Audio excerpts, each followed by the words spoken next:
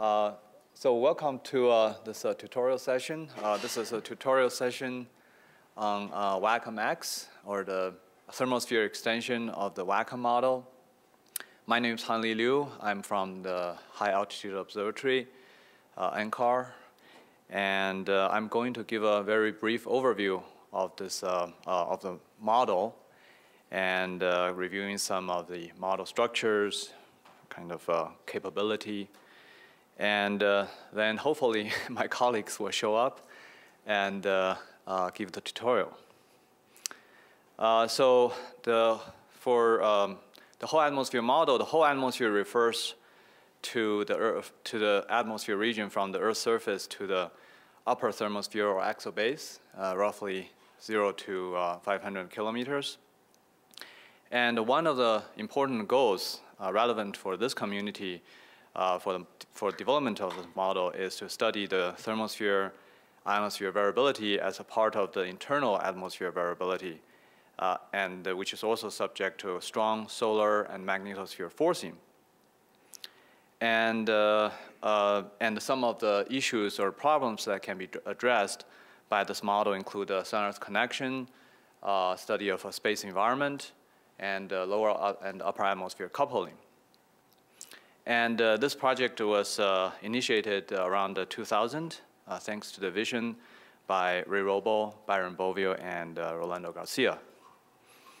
And this is just to put WACCM-X in perspective. So it's one of the 3 atmosphere components of the NCAR CESM model, which stands for Community Earth System Model.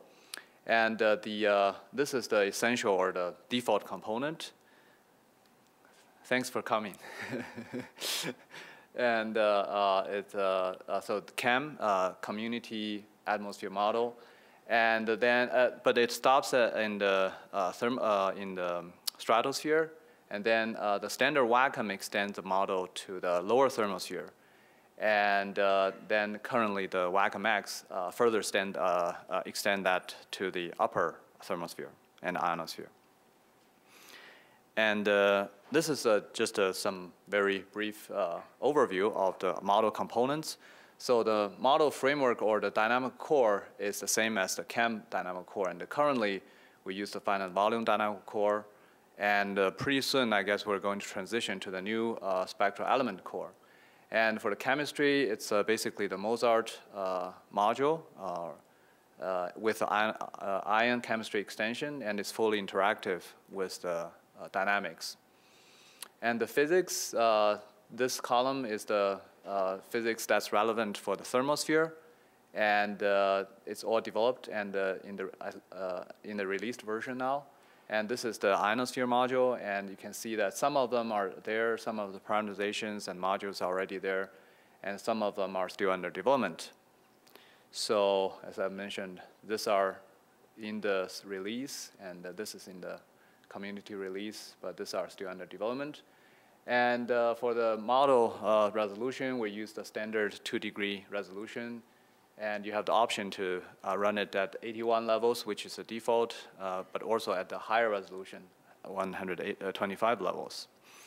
So these are the general capabilities of the released model, which is the CESM 104 version, and it can be used to study the whole atmosphere compositional, thermal, and wind structures.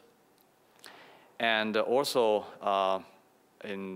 because this model doesn't have the ionosphere capability yet, so it will be mainly used for study the thermosphere variability on different timescales, from longer climate timescales to seasonal and interannual variability, and to day-to-day variability.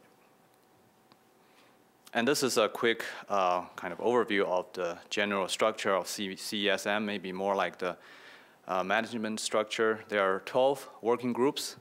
We're one of the 12 working groups. Whole atmosphere, we interact pretty closely with atmosphere and, I don't know, ocean. And maybe in the future, we may interact more with the paleoclimate working groups and also chemistry climate working groups. So, in the rest of the session, my colleague Sean Santos from CGD is going to discuss the use of CESM And Dan Marsh from ACD, Atmosphere Chemistry Division for NCAR, is going to discuss WACCM, how to download it and run it. And Joe is going to, from HAO, Joe McInerney is going to discuss the WACCM-X.